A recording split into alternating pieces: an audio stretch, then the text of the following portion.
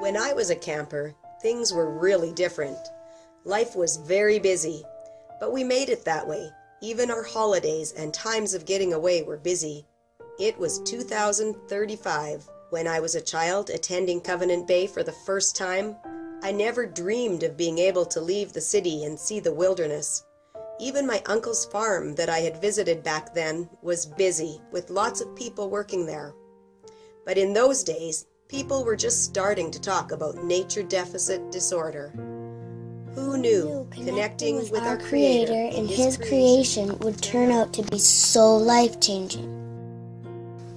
A young lady from my church was my counselor, cabin leader. She was awesome. During free time, we went for a walk through the provincial park and we talked about what the speaker had said. She asked if any of us needed healing.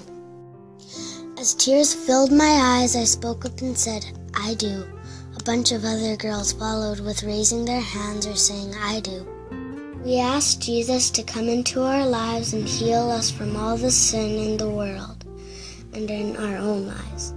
Then it was quiet for a long time as we sat around the picnic table. It wasn't busy. We were not rushing off to the next thing. We were just quiet. Finally, one of the girls broke the silence about something one of the boys said to me.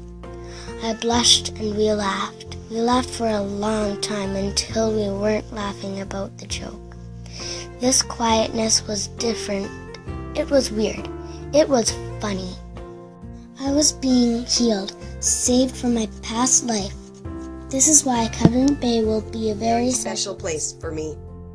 I found this verse the other day and wondered if this is how those who have gone before us have prayed.